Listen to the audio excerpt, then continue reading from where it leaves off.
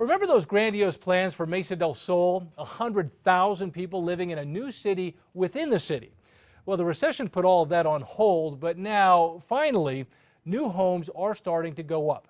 News 13's Alex Goldsmith is live just south of the airport at Mesa del Sol with a look at what's going on. Alex?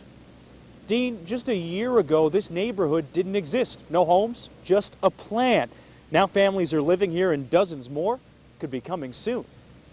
From the sky, it doesn't look like much. Thousands of acres of barren mesa land. But on the ground,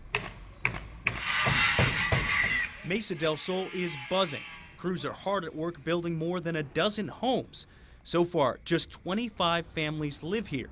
But at least 25 new homes are now going up, and with 2/3 of the first available lots now sold, another 100 homes could be going up soon. And this is our next phase of residential, which is this area here. And this is just the beginning of what's planned as a city of 100,000 inside Albuquerque's city limits. With our first phase and our second phase, we'll have about 200 lots of the 37,000 homes. So we're very in the very early stages of Mesa del Sol, but I think we're setting a very good foundation for the project. It's a residential dream that the Ohio-based developer put on hold for years after the housing market crumbled. The market had definitely, it had basically crashed, and the market was pretty low at that point in time. But signs that it had bottomed out gave Mesa del Sol enough confidence to start building homes here.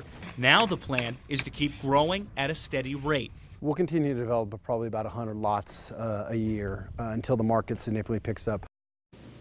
There's already a school out here, and current plans are to build a 1.5-acre park and walking trails in the new expansion. The new lots being prepared will be ready for construction as soon as April. Back to you, Dean. All right, Alex, thank you.